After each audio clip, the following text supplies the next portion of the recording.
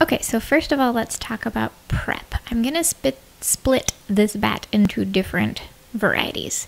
So this first one is a roll log, and you just roll it over. Super simple, don't roll it too tight, don't overthink it. Basic. The next way is to just spin it the way it is. So I made a mini bat to demonstrate that one. And then you can strip it down, mimicking a comb top or a roving. And then the final way is zigzag. So you pull it apart in this sort of pattern. It's really hard to explain with your words, but once you see it, it's super easy. And the way this works is as you draft it, you gently draft out that curve, the turn, and you won't notice it being all messed up there. It'll draft nicely.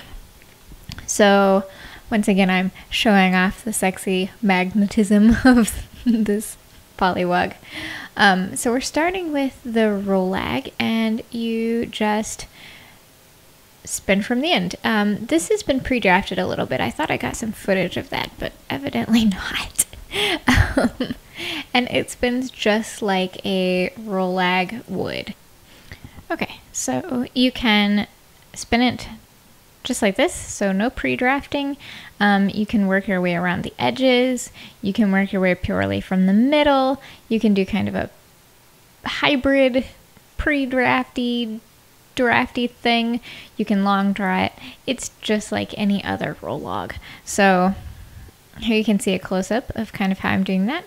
So I alternate between kind of a fatter yarn and a thinner yarn because I'm trying to show you several different approaches to this spin. So while you're watching me do this, let's talk about a correction for the last video.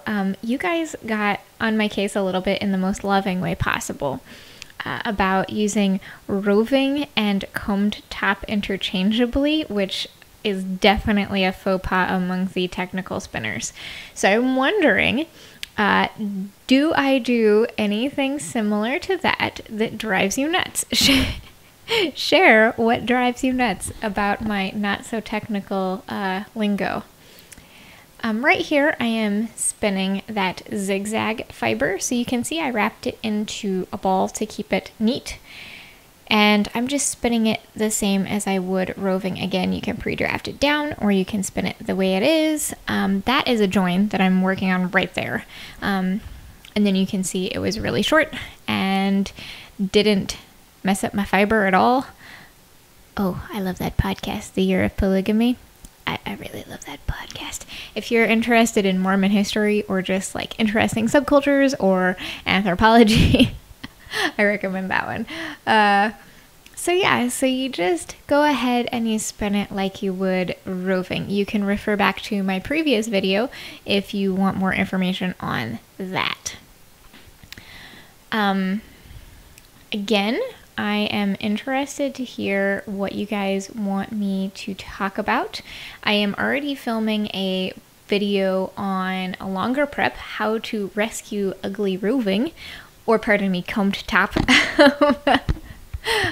See, okay, here I'm coming on a join again, and you can see how simple that was. I'm out of it already. It really kind of looks like a hot mess, but it goes so easily. All right, so here is what would happen if you just had a bat in your lap. So you can hold it in a bundle like I'm doing here, or you can kind of work across the top like I'm doing here. So again, I am switching it up. This is my favorite way to spin a bat across the top though.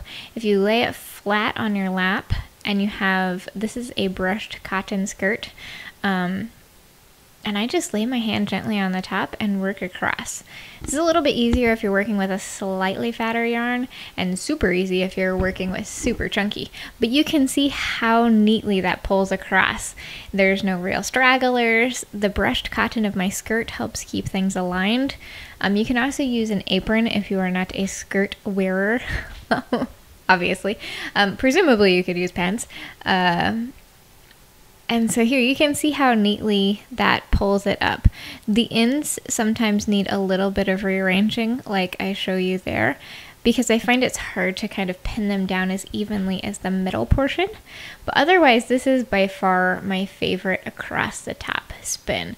One of the reasons I struggle with, I don't like it as much with comb top and roving is because it's hard to lay it out on my lap like this. So if you're trying to spin a bat exactly the way the carder intended you to, from top to bottom, that is your method. This, however, is a quick runner-up to that method, the stripped method. And as long as you keep the strips in order to how they came off the bat or the way that you want them to be, because remember, we're collaborating with the carders. They don't make us do anything. We choose what we want to do. Then you're fine. You can spin it pretty much the way it came off of the bat.